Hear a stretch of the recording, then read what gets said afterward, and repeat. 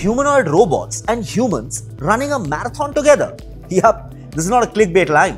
Beijing actually made it happen. For the first time ever in the history of marathons, humanoid robots raced side by side with humans in a half marathon. Actual bipedal bots ran 21 kilometers, some wearing headbands, some wearing sneakers, and even boxing gloves. So what all exactly happened? Let us tell you.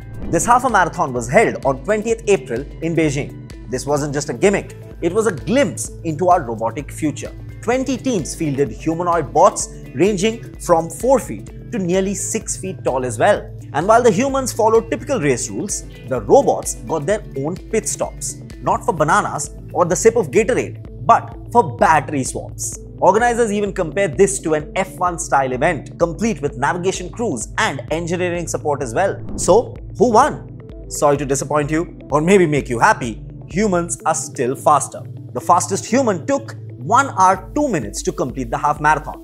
The fastest robot, 2 hours 40 minutes. That's more than double. The fastest robot was called Tiangong Ultra. So nope, the robots aren't catching up on say Kipchong level stamina or Bolt level speed anytime soon. But it's a solid pace for machines on 2 legs. Some robots had award-winning gaits, others were built for endurance. And one bot even winked at the crowd, while another wore a headband that screamed "bound to win" in Mandarin. This was as much about engineering art as it was about sport. Spectators like He Shishu called it a milestone moment for AI and robotics. This was actually quite the soft power move as well from China.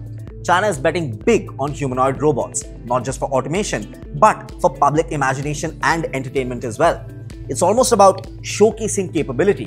It's about winning hearts. It's about accelerating innovation through visibility. But critics did ask one question. Is this really a test of industrial strength, or just, say, a PR stunt with knees? But make no mistake, this race was quite symbolic. Just like robot dogs patrolling streets and AI tutors teaching math, robots running marathons sends a message. They're coming. And not just for warehouses, but for every space that we once thought was human only. The solitary question now though is, will they catch up with the humans? And if and when they do, will they cheer or race harder? Tell us what you think about this in the comments below. Do robot marathons feel inspiring or a little dystopian? Share this video with a fellow tech and AI enthusiast, and for more such real-time live updates from the entire world of tech and AI, subscribe to AIM TV. Think AI, think AIM.